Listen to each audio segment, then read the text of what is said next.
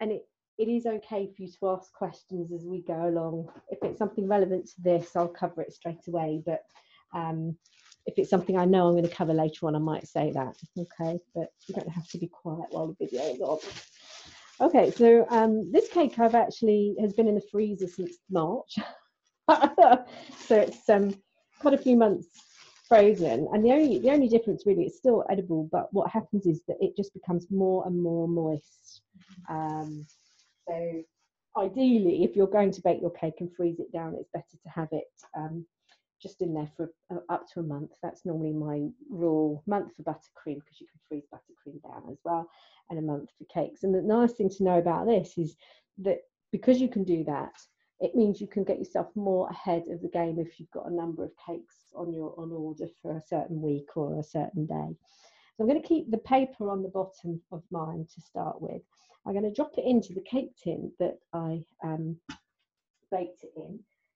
But I know that this is not, if I drop this in, it's going to drop right in. It's not actually going to be raised enough for me to be able to trim it. Just give me a second, because I have to keep this goes blurred every time you move it. So I have some cards here, and they're only used for this purpose, which is why they've got like grease marks on them, but it's just so that you can raise your cake in the tin. Now at home you could just use a drinks coaster. Okay.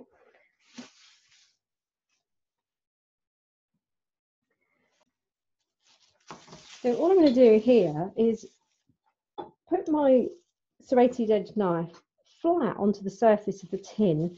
It might scratch the edge of your tin, but you know, it's not going to affect the baking of the cake. And the idea here is to get a level surface, and if you run that knife nice and flat against the edge, it's going to give you that flat surface.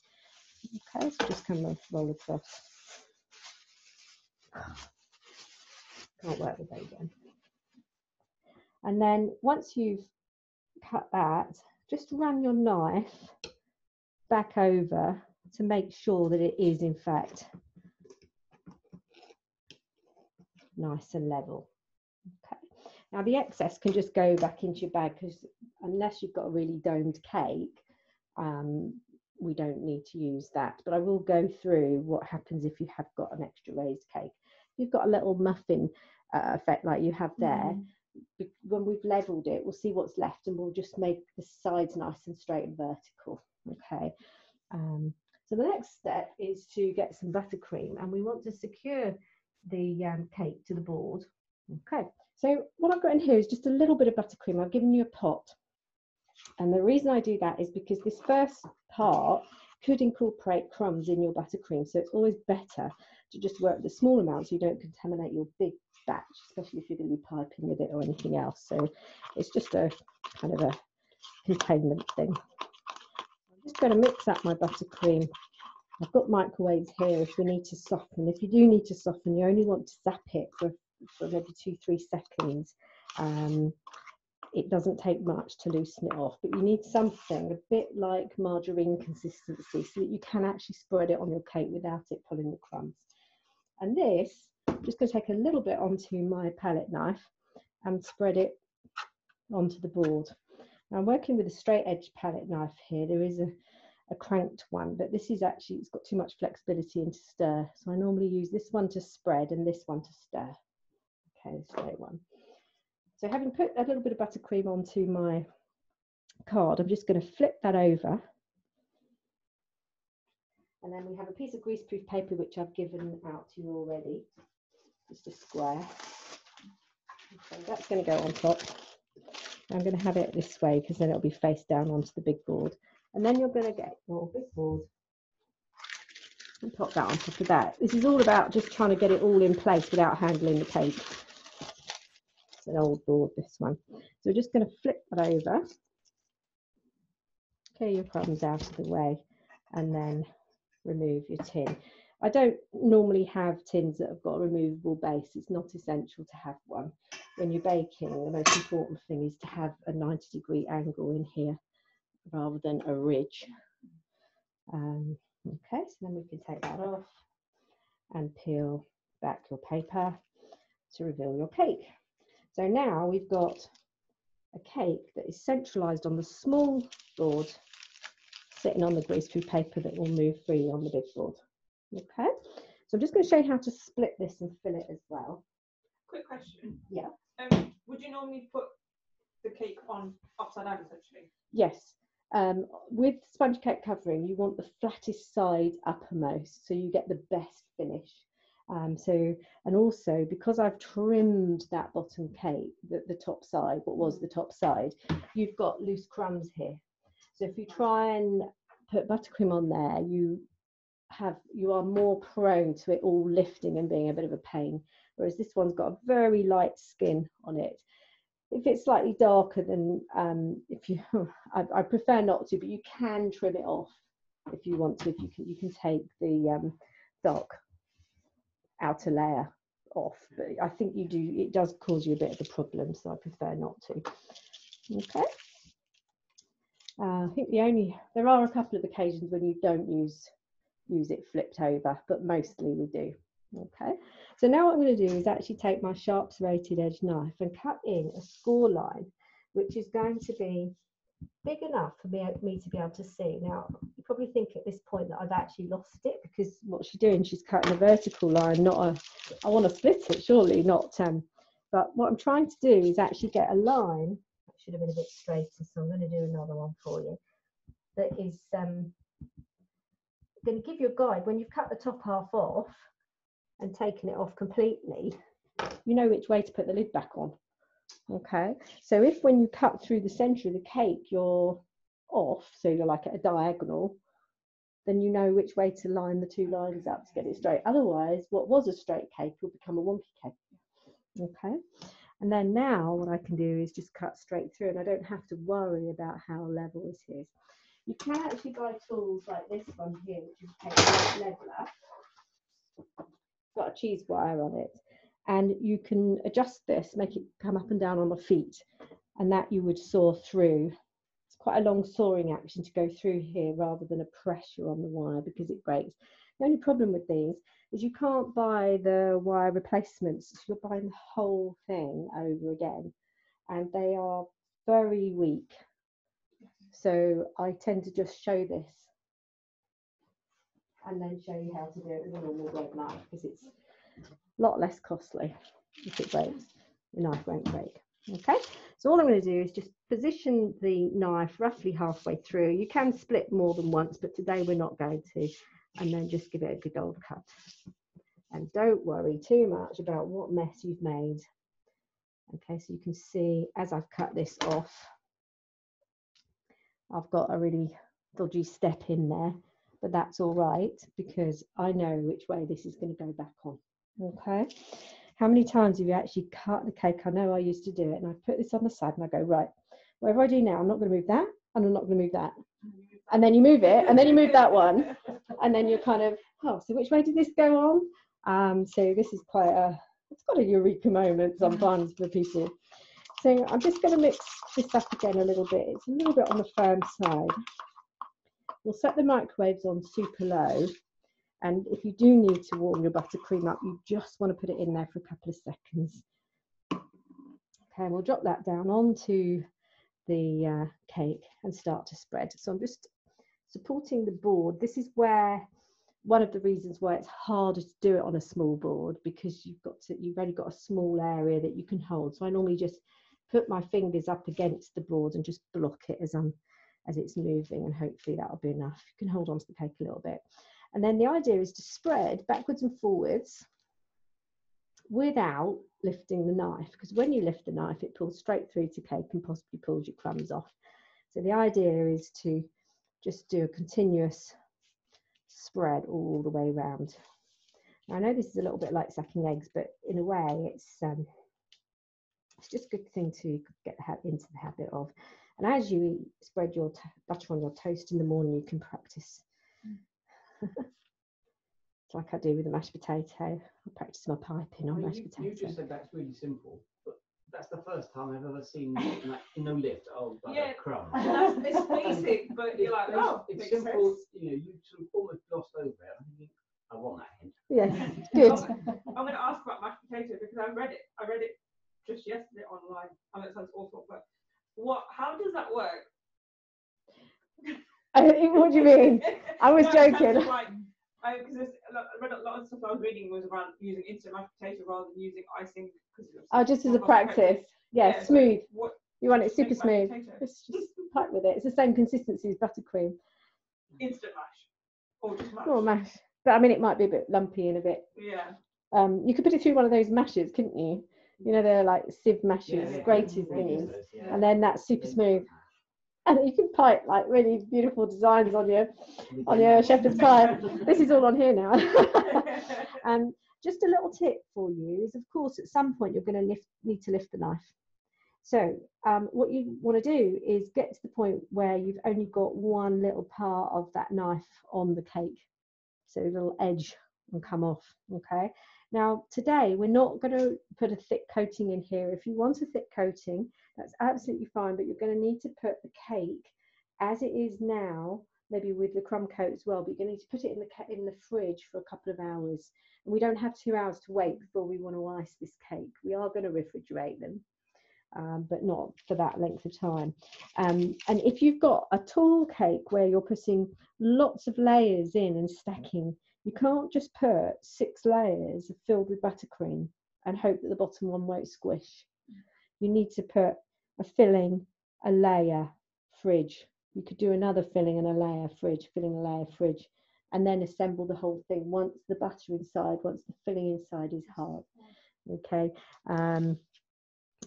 And ideally, if you're doing a tall stacked cake, I would say you're probably better off assembling the whole thing, getting each, maybe split it into thirds as you're doing, you know, work on a third of the cake each time, which might have a layer, and then it goes in the fridge once it's been crumb coated overnight, and then you have to bring it out, and it needs to be at room temperature almost before you actually ice, because the cold in the cake will come out and through your sugar paste and create condensation. Once you've sugar paste coated your cake, it can't go back in the fridge. Okay, so it can only go in the fridge as cake or with buttercream, not sugar paste. So this is all right if this oozes out onto the side, because we're going to coat the outside as well.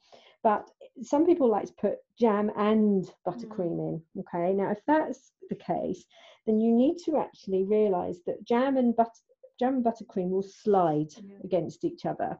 So what you would do is take a bag, piping bag, put a bit of buttercream in there, cut the end off, and you would pipe a sausage outline with the buttercream. Okay, and that creates a dam.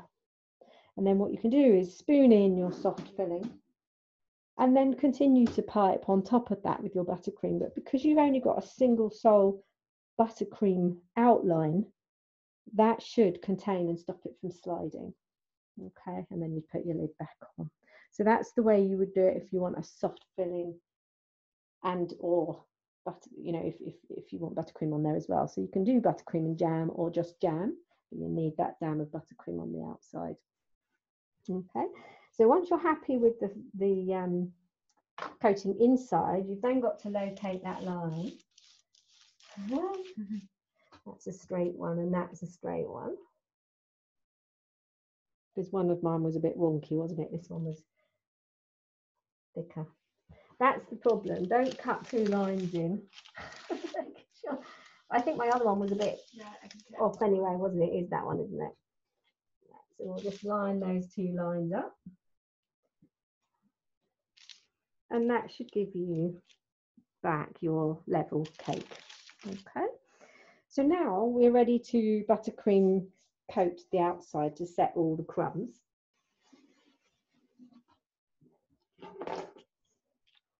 Not tidy as possible.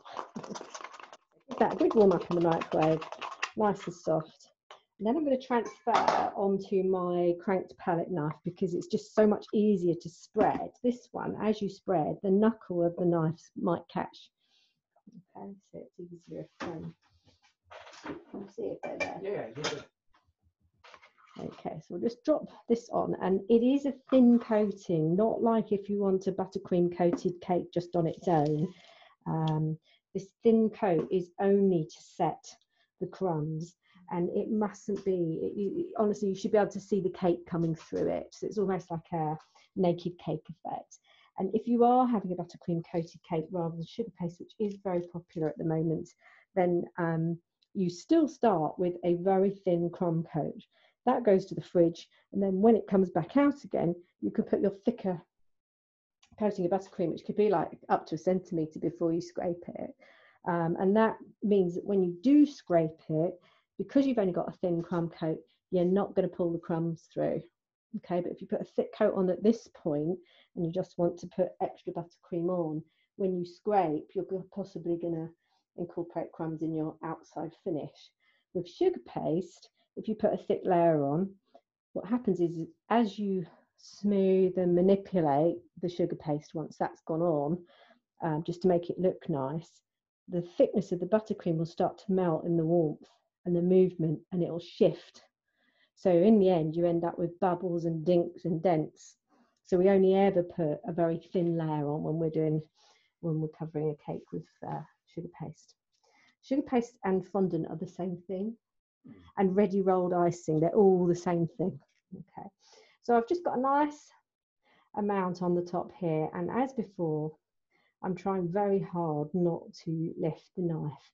So I don't just want to do this, because eventually you're just going to bring those crumbs through. But it is okay if you see crumbs, because they will be set in this coating. So I'm just going to bring that over to the edge, like so. And if you have a look, you can see that that has only got a very thin coating, so I can still see cake. So once you've done that, you can work on your sides. I'm just going to take a little bit more onto my knife and start to work on the side. I like to work at the back of my cake, but also it's an advantage for you because you can then actually see what I'm doing.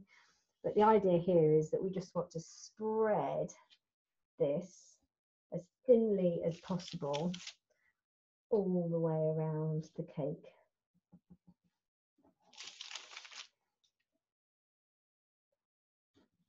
Okay, so just an initial thin layer. Where I've started, I've got quite a lot of buttercream, so I'm just going to bring that round to where I don't have any. So better not to put too much on, just work with what you've got. And if you don't think you've got enough, then add more. So I'm just spreading all the way around. Just get a little bit more, turn this around so you guys can see as well.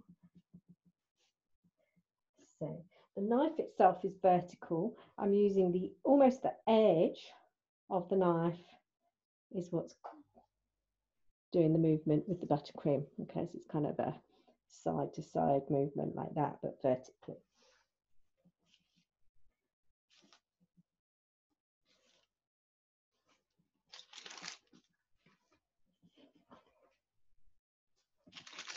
Get all the way around. The other thing to remember on this is it doesn't have to be looking perfect at this stage.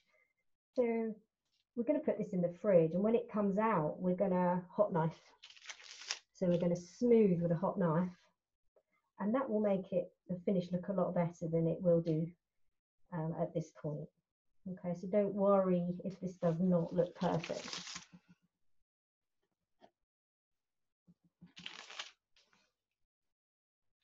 One of the key things is actually knowing how you're holding the tool, because it's very easy to either be top pressed heavy or bottom press heavy.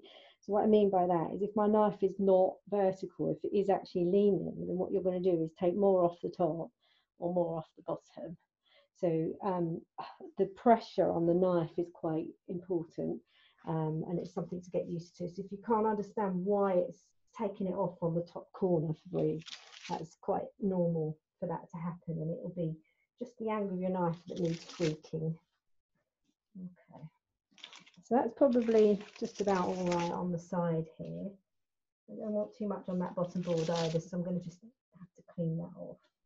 Now, say that you had a big gap in here, okay, because your cake was very domed. Once you've turned it over, you've got that gap and you need to close that gap. And what you would do is take the spare cake, some of that, crumble it into a bowl, put a little bit of buttercream in with that crumbed cake, mix it together so you've got like patty, like a filler, and then you would take that on your knife and push it into those gaps rather than put just buttercream in there, because just buttercream, if at room temperature, will be soft, so it'll stop you from getting a really nice flat side. All right, so that sponge cake filler is very useful if you don't want to lose the height. Okay, so you don't have to always cut completely flat and lose that amount of cake. So the last bit now is actually to get these corners looking good. So the idea here is you keep your knife clean. We're working with the crank knife again. Balance the knife horizontally to the edge of the cake, just so it's resting on the buttercream that needs to be neatened off. And then you draw your knife in to the center of the cake, and that will cut off your excess. So you're not actually spreading it on, you're taking it off. So it's quite an angle on the knife as well. So we're dropping that down onto the top there, and you draw the knife in, go all the way around. When you look at the YouTube clips, they're like fast forward at this point, aren't they? And you think, oh my goodness, and it's like, can't do that. You need to do it slowly. And use your greaseproof paper to help you turn the cake. So you just draw that in to get your fairly sharpish edge, and that would be a good finish for if you want to just put an extra coat of buttercream on there later. Okay, so I'm just going to look around the cake. I've got a bit of excess here. I'm just going to take that out.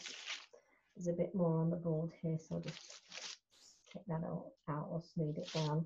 A bit of cake buttercream needs to go on a bit here that hasn't got any on. If you realise that there's some cake showing on the side, and you've done all this, all you need to do is go back to add a bit more buttercream and scoop. It's the sides that get most people, sorry, the top edges that gets most people.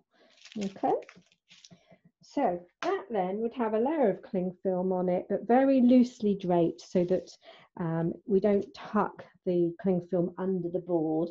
The reason for that is because as you put it onto the shelf in the fridge, the cling film will stick to the surface of the shelf, and as you push it in, you might find that it will tug and flatten part of your cake. So the cling film just goes over loosely, and the only reason for that is any odours in your fridge. Equally, my fridge is outside, so if it's raining, we don't want you to get raindrops on there. Okay, so that's the only reason for the cling film. And that will go into the fridge for probably about half an hour, because I'll be showing you something in between. And this process is kind of the last step before you go ahead and ice. So it gives you that last chance to kind of get it all nice and neat and tidy. And it's surprising the difference it makes. So this has been in the fridge for about 20 minutes, hasn't it? 20 minutes, half an hour. And to touch, it's firm. It's not solid, but to touch, it's firm. So that's nice. But to touch also, it's dry now. So when we try and ice it with the sugar paste or the fondant, that needs moisture to help it adhere. So because this is dry, when we put that on, it's going to go, well, what do you want me to do? I don't. And that's why we need to make this tacky. And the hot knifing then not only smooths it, but it also makes it tacky. Okay, you need to be quite meticulous about hot knifing all over so that the whole surface is tacky, because if you leave a patch that's not got any moisture on it, then this won't notice stick, and that's how you get those air bubbles. Okay, so the air bubbles that you get that are between the cake and the sugar paste are caused because there's not enough moisture on the cake, or you've missed a bit, as it were. So I've got two knives in here. It doesn't matter which one you work with, but I'm trying to think where should I put. This is the best place, isn't it, for everyone to see? So that cup, boiling hot water, be careful. I'll give you a cup each in a minute. Just dry it off, because you don't want the water on the cake. It's about putting the heat onto the cake to make it smooth and tacky. And what you'll find is after a few spreads, you need to put that knife back into your cup and use the next one. And that's the only reason you've got 2 in there, is so that you've got one heating and one is while you're using the other one. You've got about 2 or 3 spreads before it goes cold again. This is so hot at the moment. When it comes out, I can't touch the back of my hand. So I don't know if you can see, but it is going shiny. So that's my indicator. I start at the top, and I have a bit of a, pattern to what I'm doing, so that I don't just go, oh, I'll spread here, then I'll spread there. That way I've got a bit of a system, so I know I've gone over the whole cake. And your double check, which I won't be able to do for you today, is to just test with your finger, and it should feel wet. Okay, so only from the warmth, the melting, not the water. So then once you've done the top, you can go ahead and do the sides. So just put the knife dead flat onto the surface, dead flat. Okay. So you're not trying to pull any more buttercream off, you're smoothing nice and flat. But only about an inch at a time, and then you've got to swap knives. Okay. These are just in that trough on the top of the microwave, just hand towels. Or there's a bit of kitchen towel over there as well. I have got more kitchen towel. I'll get it out for you. Where's the kitchen towel's on a roll? Everyone's got to touch the roll. The hand towels are loose. Not everyone's got to touch your hand towel. It's all those sorts of things. It took me 2 weeks to get this, work it out. And what about and then you have to wait for everything to come in. So the last thing was the milk, because you think to yourself, well, not everyone's going to want to handle the same milk bottle, so you're onto sachets, and then it's like, just think, oh, okay.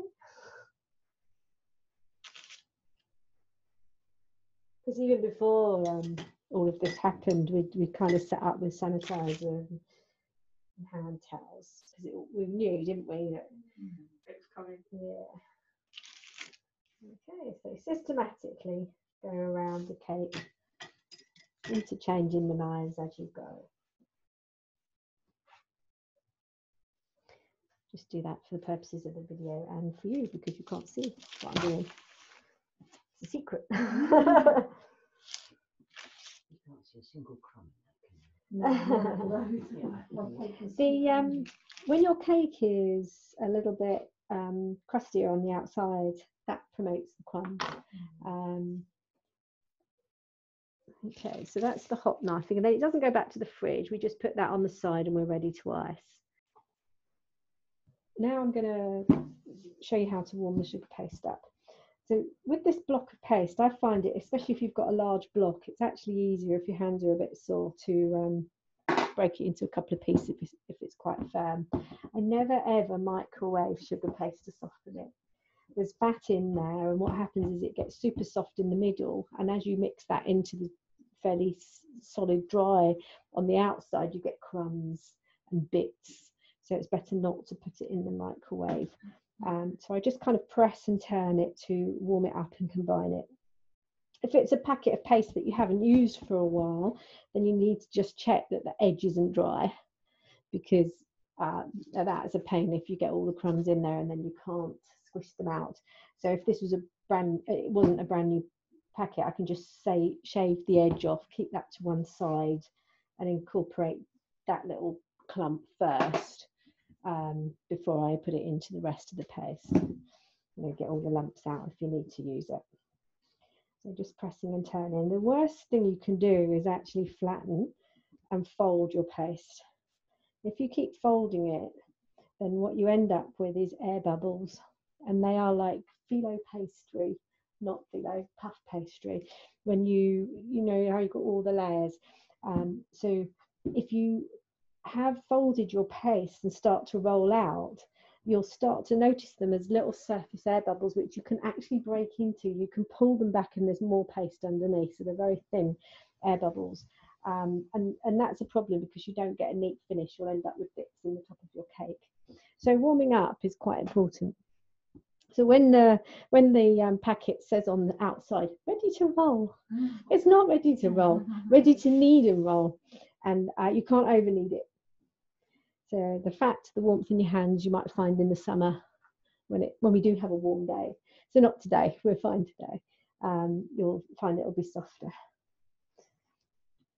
Once you've got the two batches warmed up separately, you can just combine them, give them a good old splat together so that there's no air in there, and then press and turn. So the technique is flatten to about halfway, keep it in a block. Okay, no naan breads at this stage. So just to halfway, so you don't actually need to put a lot of power in it.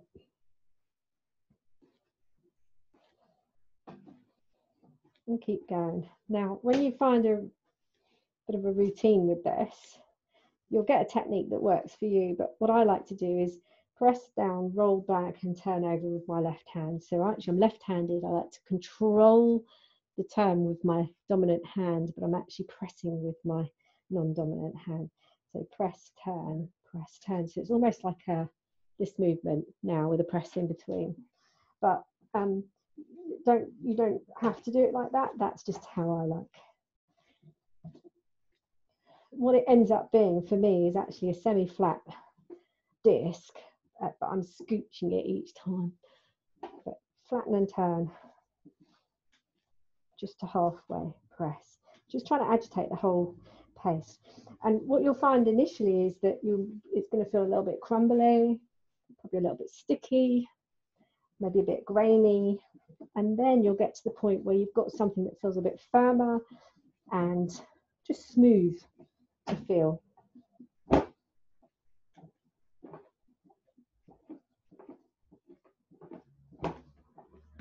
And freeze sugar paste in. So if you buy a big block and you don't use some of it, you can cut it up into usable blocks and freeze that down in freezer bags. That will freeze for about 6 months. Once your packet's open, it will last about a month out the fridge, just at room temperature. It won't go off, it'll just go dry. And while you're not working with it, so once I've warmed it up, I need to roll it out straight away or put it in a bag, and then when it comes back out the bag to roll, I need to just give it one extra warm up.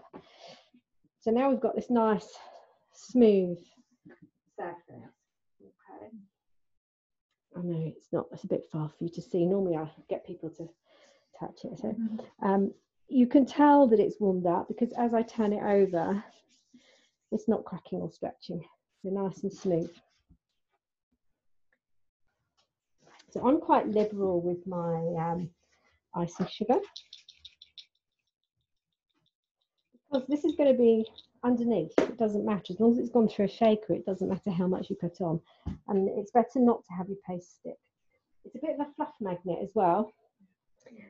So you need to, if you notice bits that shouldn't be there, then pull them out at this stage. And I've given you a pair of marzipan spacers here, which have a 0.5 centimetre 5mm thickness to them. And they are actually traditionally used for rolling out marzipan, because when we used to roll ice cakes, which is kind of coming back in a different way now with ganache and buttercream, you had to roll your marzipan to a 0.5 centimetre thickness, because the royal icing layer was so thin, you needed to block the juice from the cake coming through to the royal icing layer.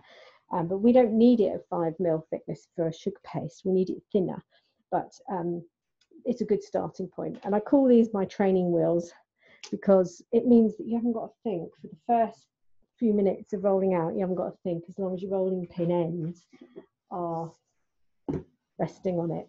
Okay. Make sure your rolling pin is nice and clean. You could put a little bit of icing sugar on there if you think it's going to stick. And today we've got a humid day, so it does make the paste look sort of feel softer and more sticky. What you don't want to do though is, from having the rolling pin rested, pick it up straight away and go on to roll, because you'll get bits on the rolling pin. So always when you pick up your rolling pin, get into the habit of cleaning. It's a bit OCD this.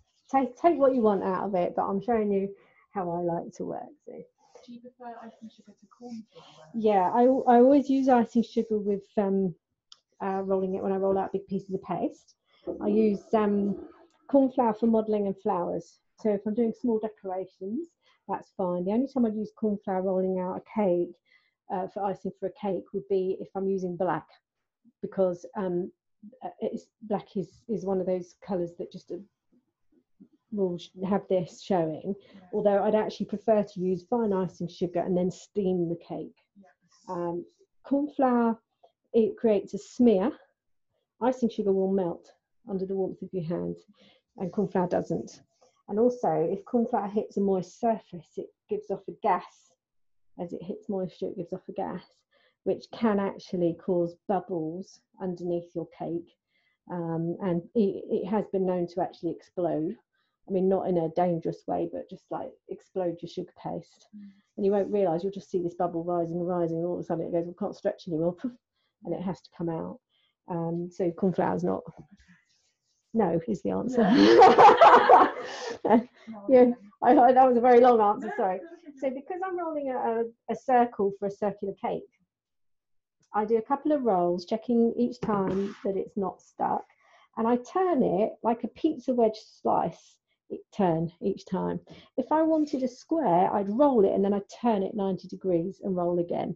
Because if you, the more you can keep this in a circle now, so a nice rounded piece of paste now, is so much easier to deal with. If you end up with a naan bread, you could possibly be working with a piece of paste that's not big enough, or only just going to be big enough. And if it's rolled as a naan bread, you're going to be short on one side. So couple of rolls, visually look, is it looking like a circle? If it's sticking, a little bit of icing sugar. All right, keeping your board nice and clean. So a little turn each time. Or it's getting a bit wide there, so actually I'm thinking, use my head, I'll just turn it a little bit more.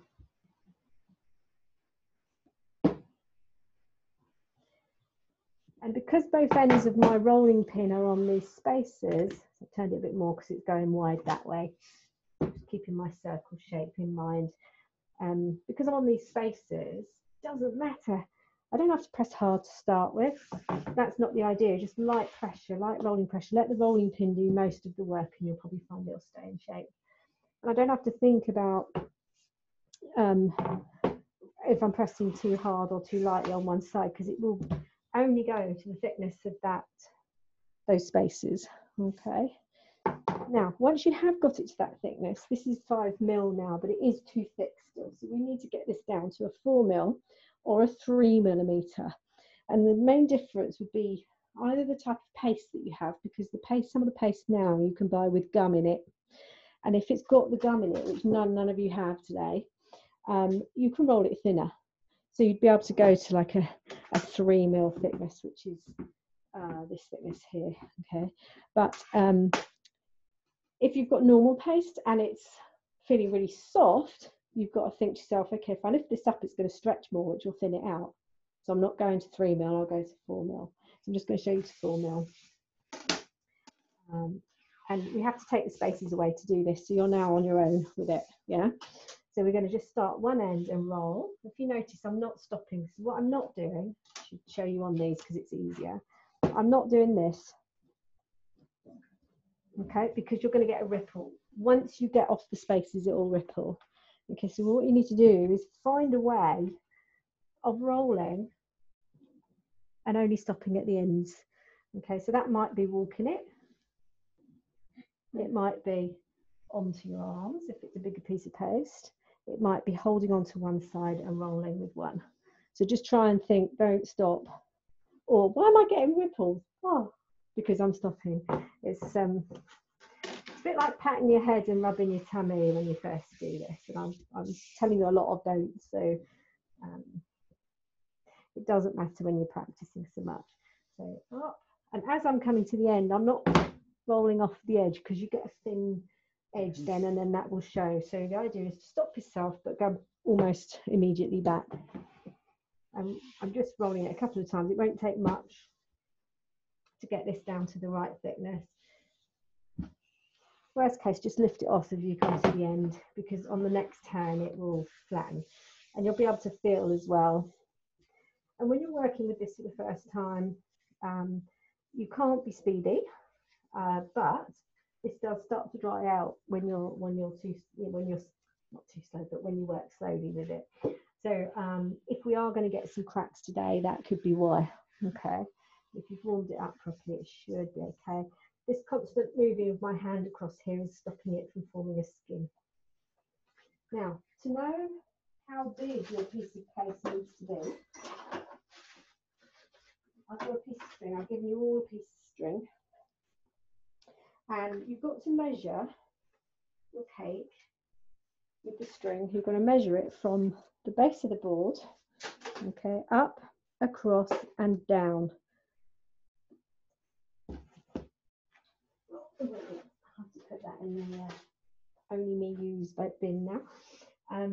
So if I put my string end at the base of the cake across the top and down to the base again, oops, that needs to be the size of my circle. Okay, roughly. It's just a little bit short, on this side, but it's pretty much there. And I know when I lift it up with the rolling pin, it's going to stretch a little bit anyway, so I'm happy with that. I can keep, when you're done with the string, I'll keep it. I'll use it other things. So to put this onto the cake now, we need the cake in place. I'm left-handed, so that's going to be on my left side. No, it's not going to be on my right side.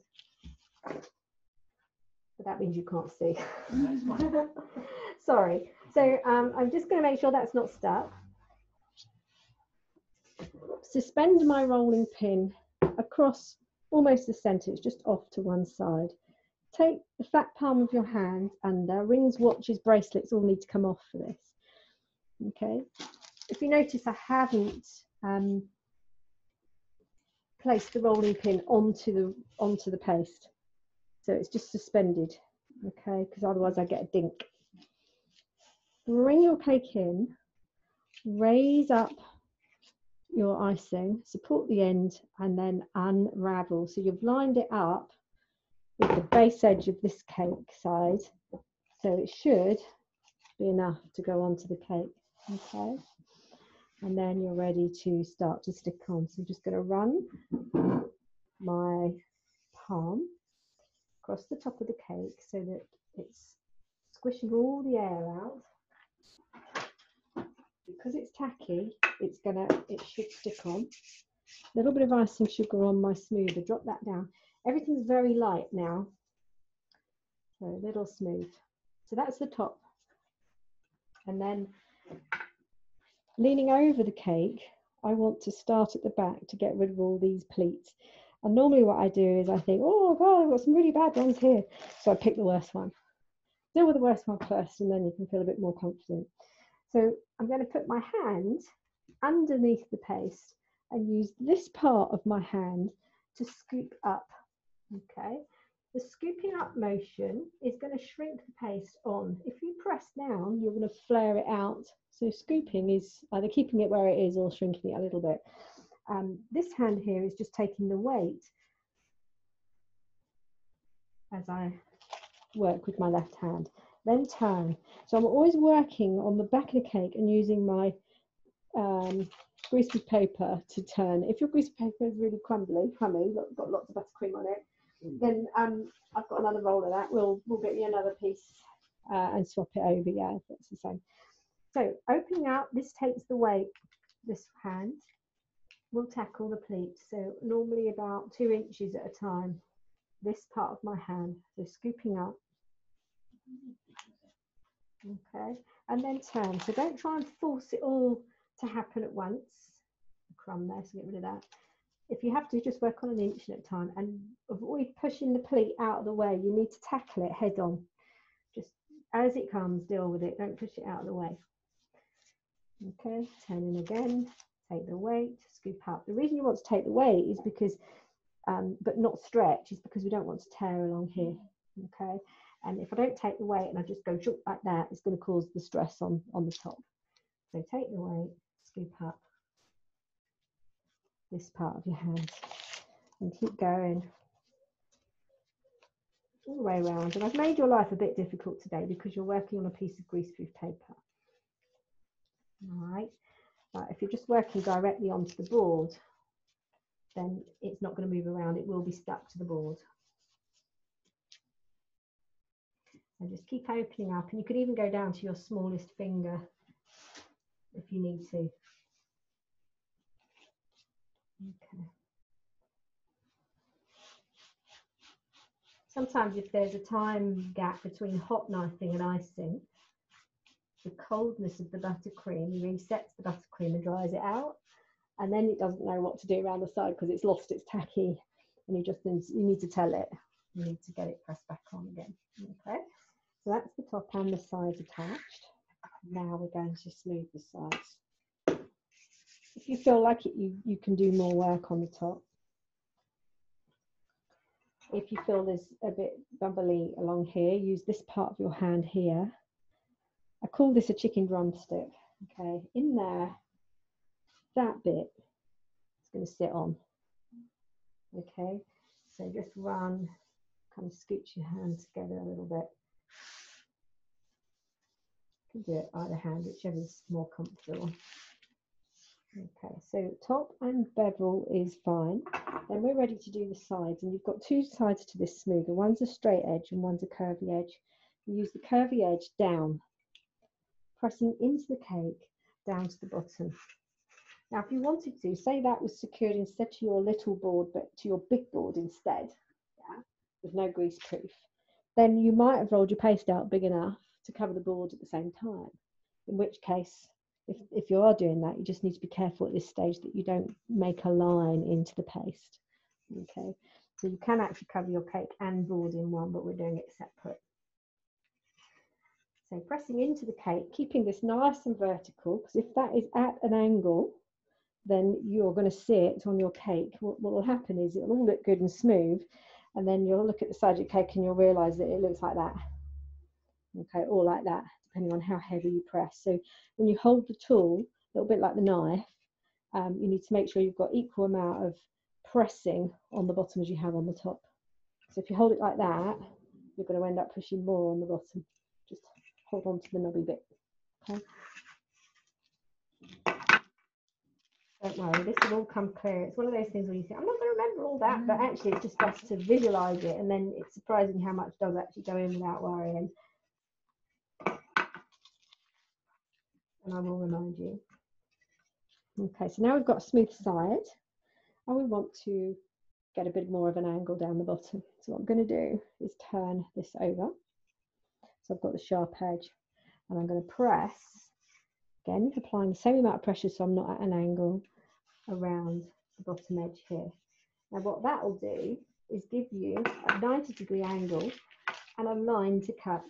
It's just a bit of a guide. Oh, just poked it with my nail.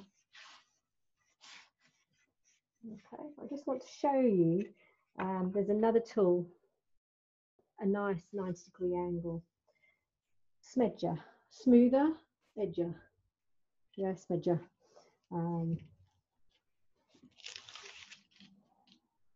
So we just can run that around the edge. I'll get those out for you so you can have a little go. Just when you look at them, because a lot of the time the smoothers are sold in packs of 2, but I never use 2 smoothers. But I do use this smedger. And if you're looking at taller cakes, this is very useful. Or when you're ganache coating a barrel cake, which is done in a different way. Ganache coated tall cake would not be iced all over like we've done. You actually put a strip around the side and a cap on top, because it's too tall to be able to do this without this edge tearing, and that's where this comes in as well.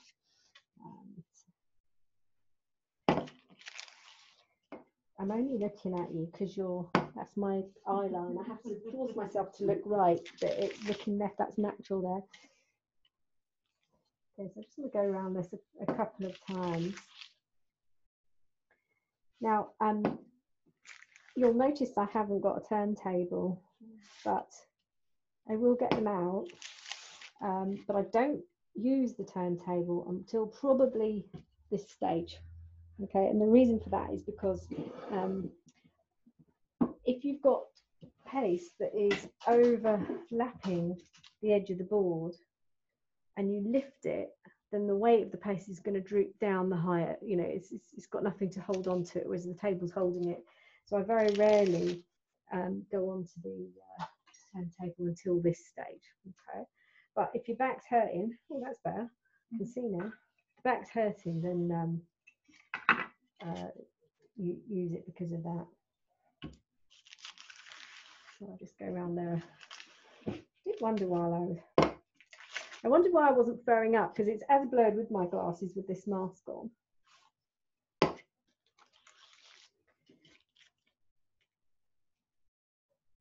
Okay, so the last bit will be the trimming, and there's a couple of ways to trim if you've got the board there, which I'll show you later, but this is the only way really I've found that's useful for this bit.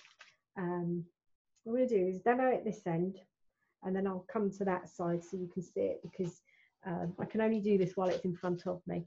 So what I do is run the knife down the side of the cake, so I know this is nice and vertical, and then I simply cut sections. I'll just do this bit, and then I'll come to your view. Pull the excess off, and then come back and neaten. All right, so if I turn my I just come around here. If you can't see, you might just need to stand and come a little bit closer. I don't know. You've got to make sure that your paste is definitely on the edge. So just push it in so that it's right on this bottom edge here. Draw the knife down, cut lines. Make sure you go all the way through the paste. And then pull those bits off carefully.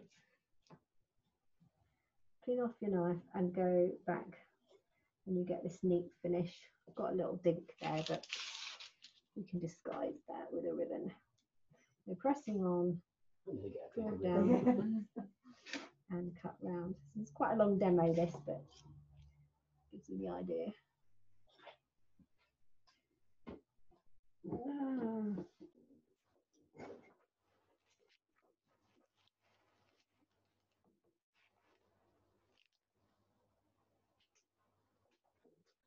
You can use a pastry brush for this, you don't need a paintbrush, but all I'm doing is just putting a little bit of cool boiled water onto the surface of the board, just to help it know where to stick. You don't have to be too meticulous with that, just enough to just help it start to hold. And then when I roll my paste, I don't need to roll it out to the full length, full diameter of my board to start with. I actually finish it off on the board. So I just need a clump. This doesn't have to be rolled out too thickly. And we press down.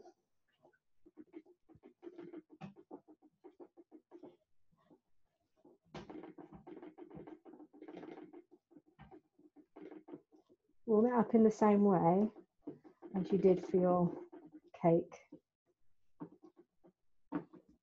And then you can go ahead and start to roll it out. So just a little bit of icing sugar for this, nothing too much. So then we're going to start to roll.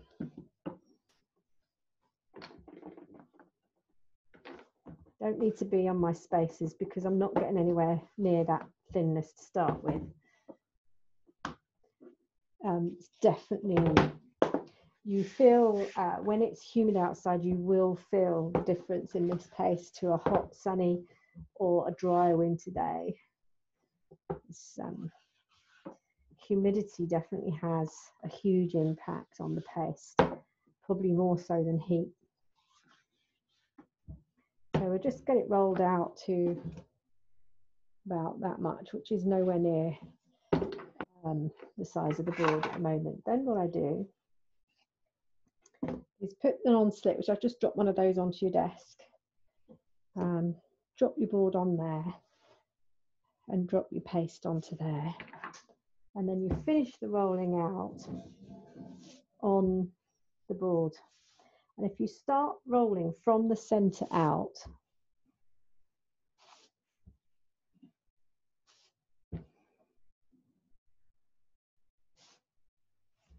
that's why you've got a non-slip board. This bit, otherwise it flies. Just try and do it evenly all the way around because you want the thickness to be the same pretty much. Taking from the middle or just past the middle, rolling to the edge. Keep going until you get to the edge.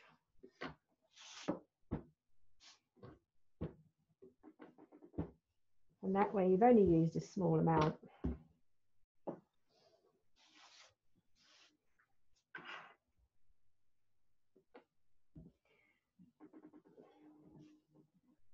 Try not to roll over the edge with the rolling pin because that can fin it. Okay, so now we've got the whole board covered. I'm just going to give it 1 or 2 rolls just lightly because I want to make sure that this is not ripply in any way. And that's feeling very tacky, so I'm just going to put a little bit of icing sugar on.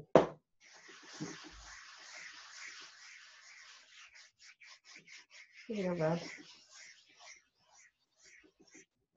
And then if I want to smooth, because I've got the icing sugar on there, it shouldn't stick. So the smoother can help. It's quite lightweight. So the more work you can do with the hand is better. So just keep smoothing that until you can't hear the icing sugar anymore. That means it's either embedded itself or it's melted in your hands. And then you come to trim. Now when you trim, you could use a knife. Use a palette knife rather than a sharp knife because you don't want to cut into the board. So you could just cut in and start to cut down. But I've got another way that I prefer to use. I'm just going to hold on to this. I just need to smooth this a little bit more. Okay. If I use the sharp end of my smoother, but each time I cut, just underneath the board, I'm doing this to clean it off, because otherwise you're going to get bits, which then as you lift your tool back up again will transfer onto the next cut.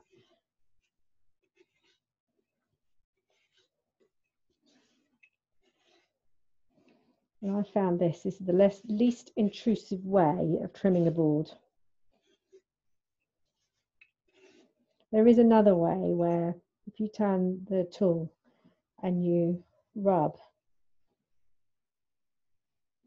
and keep rubbing, because it's only a thin piece, you'll start to see the board come through. It's a little bit harder because your board's quite light, so my hand underneath is struggling a little bit to hold on to it. So that method's probably better used if you've actually got a cake on there. But what that's done, there's a bit of silver come off here because this is an old board, but what that's done is created a bevel, so it's curving on the edge and then cutting. There's not a lot of difference, just another way. Okay, so that's your board trimmed. And then I'm going to leave it at that because after lunch this will have had a chance just to dry out a little bit, because ideally you ice a board a good few hours before you put the cake on. Can even leave it overnight, and that's why it's useful to have a spare board that you can store it and work on. And then once that's dry, the transfer is a lot less stressful than it is if it's not. Also, if you put it in an oven, but on the lowest setting, or maybe you've had your oven on and it's still cooling down, put it in there, and then it will just take the moisture out quicker for you, so you can kind of speed dry it. I use a dehydrator, but that's only because I've got one here for class. We use that a lot during the classes because it speeds things up and we can teach within a day rather than have to wait overnight. But this will work. We're going to use these just on the side. All right, so that's your board. Have a go at that and then we'll stop. So to transfer the cake, you can get cake lifters, which is just a sheet of metal square with a handle on the end. But in effect, I know this isn't square, but this board is a cake lifter, isn't it, in a way? And you've got your piece of greaseproof paper on here that needs to come off of the board before you transfer. Now, it is possible to prepare and ice your cake just on the greaseproof paper and not have a board underneath. And then what you would do is just simply transfer the whole thing, having removed the paper. And I'll show you how to do that. It's the same if you've got a board underneath. The reason for the board, though, is going back to right at the beginning when I was saying to you that this can then be placed on a pedestal stand or stacked on top of the cake. And I have included in your pack a handout on how to stack a cake, because that might be something you need to do. Okay, so to transfer this, then we need to know roughly where we want it to land. So if you've got, I mean, you don't have to, but you can just visualize it. If I hold this roughly in the center and just make a little mark, that's going to be the back, because I've got a little mark on my board. When I transfer this now, I can aim to land the back of the cake on that mark. Okay, if it's dry, you won't be able to press a dink in. Don't need to, don't have to, it's just an idea. And then I'm going to take my cake. If you've got a front or a back to it, so often if there's a blemish that you don't like, you can have that at the back. So I think I had got a little bit of cake card showing here, so I'm going to put that on the rear side. Although it's probably easier, my paper's going to come off it easier this way. So I'm going to hold on to the board and just bring the paper and the side of the cake off the board. So you don't want it to topple, but you need enough of this off so that you can turn your greaseproof paper under the board and then position without catching the rest of the board with your knuckles or anything. It's quite a trick. And unravel. Okay. And if it's not central, you can just give it a little move. If your board's dry, no problem at all. Okay. And at this stage, don't start rubbing this because it will move all over the place and it'll go bubbly. So that's how you transfer it onto the board. This will hold because this is still a bit moist, but if you were worried about the board or the cake not sticking, you could put a bit of buttercream onto the board, onto the surface of the iced board, and that will allow it to stick. Okay, so that's how you transfer. The next thing I just want to show you is the ribbon. I'll do that sat down because it's easier. I'll make this come a little bit closer. Okay, so first things first, I like to put tape, double-sided tape, all the way around. So I'll start at the back. This is a very old board. I'll demonstrate with them about 3 times before I throw them away, so I don't add to the recycling pile or the rubbish pile. And my tape, you can use narrower, but ideally you don't want it more than 12 mil because that's the depth of the board. Okay, and then we're just going to press that on. Keep it nice and flat. And when I work, I never raise this onto a turntable. I always have it on the surface, and I use my surface as my flat guide rather than try and line it up with the top edge. Okay, so that's just going to go around, and as that goes on, I'm just pressing nice and firm.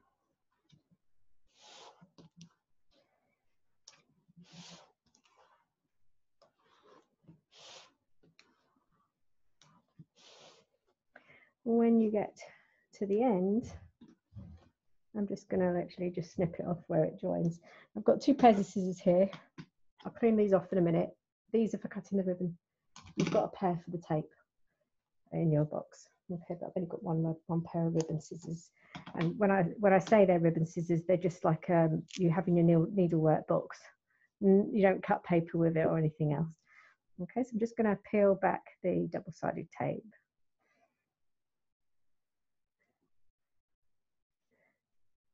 That's probably the most stressful part of the day. It's getting the top of the tape it's like there's no trick to it. You have to just find a way. Okay, so that's now on there, and I can start to attach my ribbon. Now I am going to start by showing you the ribbon on the side of the cake because you have the option to put some on there as well. So I'm just going to measure out what I need. This tape it's just satin. It's a 12mm, and there's no right or wrong side to it. I'm just going to cut this straight. So all I've done is measured it so it overlaps slightly. Okay, slightly overlapping. There's no right or wrong side to it, but it does seem to want to curl one way. So if it's curling that way, then that'll be on the inside. Now, when I've got a slight overlap on there, I'm going to put the tape on one side. And there's a reason for that. So the inside of this one side is going to have a bit of double-sided sticky tape. Okay. Off. Then we drop it around the cake. You can't pin it, glue it, stick it in any way. You're working on it being taut. Okay.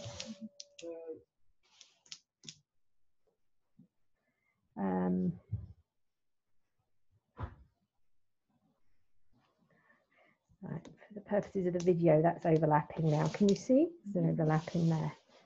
Now, where it overlaps, because I've got the tape, but I haven't pulled the backing of the tape off, I can cut that end at an angle, and then it will be peel the backing on the double-sided tape, and then it will stick to itself. But because I've got the tape on there, the angle that I cut won't fray. So all I'm going to do is just cut across. It doesn't matter which way.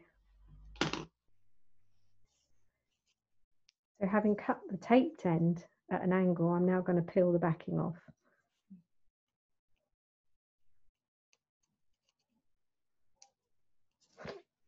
From the inside. Take a deep breath. It actually comes off the ribbon easier than it will off your board. And we join the two pieces together. Just make sure that it's nice and tight all the way around. So that now overlaps. Nice and neat. And it hasn't frayed because I cut it with the tape on it as well. All right, so that's your ribbon around your cake. The nice thing about this is when the cake's dry, you'll find that this ribbon can move. So if you subsequently decide that you don't want the join there, you can move it. I can do it, but it's sticking to it a little bit at the moment. So my join for the board will be at the same place as this one.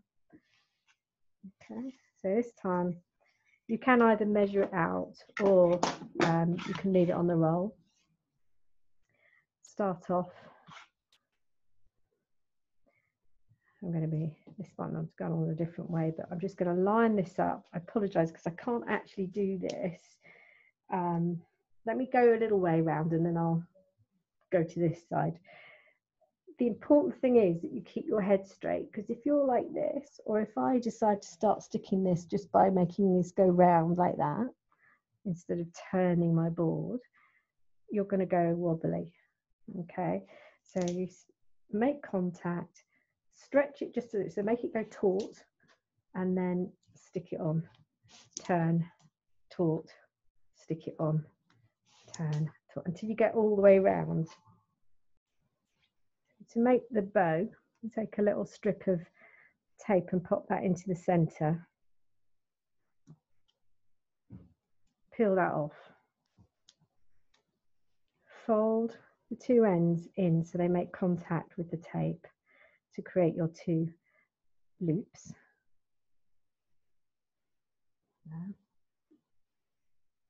Turn that, keep it where you've got the join here.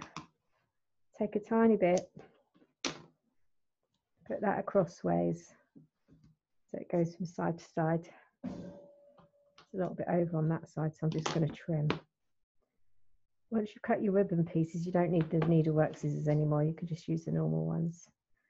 Peel that off so you've got your sticky. Take your piece here, turn that over so you've got the neat side. Pop that on. Fold it over one side, press hard. Fold it over the other side, press hard. and then turn it back again, because you need another extra bit of tape so that you can actually get it onto your cake. So, I mean, the general rule, people used to use Pritt stick to stick ribbon on the board. The oil from the Pritt stick goes through the ribbon. Pins, not allowed to put pins anywhere near cakes, just in case someone ends up being served with it. So no to the pins. Sellotape doesn't work, but double-sided sticky tape does. So I'll just pull that off, so I've got my sticky side. If I bring my cake back in, you could either then, if you wanted to, hide the join, or if this is going to be at the front of your cake, or perhaps there's a little area here which is a bit messy because I can see board. So I'm just going to think, right, okay, we'll just disguise that. And now we've got a little bow. This is a nice way to finish a cake off. Whatever you do, very simple, very neat. All right, there we go, one iced cake.